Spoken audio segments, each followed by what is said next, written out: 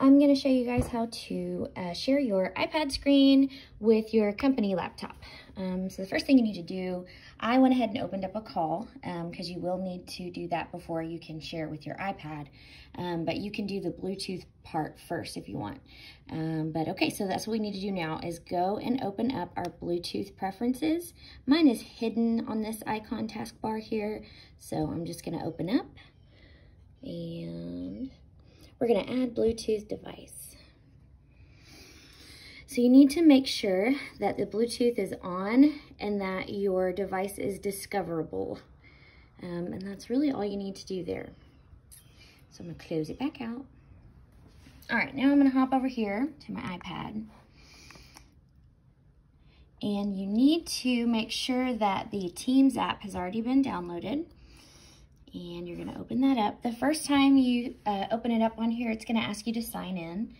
And then when you do that, it'll have you link with the call you already have going. So you just join. All right, the call's working. Very important, make sure that these are muted because they're right next to each other. They will echo very loudly. So found that out the hard way. Okay, just tap it again if those go away. You're gonna hit those three little buttons. Down here in the middle, there's share. Then you're gonna go all the way down and share screen. At this point, it may ask you if you want to connect over Bluetooth and you will say yes. And then you will start the broadcast. You are now sharing your screen. If for some reason that doesn't work, make sure that your Bluetooth is connected to the iPad by going to your settings and opening your Bluetooth preferences. And down here on other devices, it will probably pop up for you down there.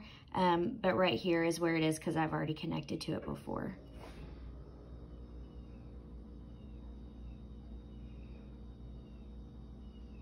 And so that's what you want to make sure is connected. So while that's thinking, I'm just going to open this back up.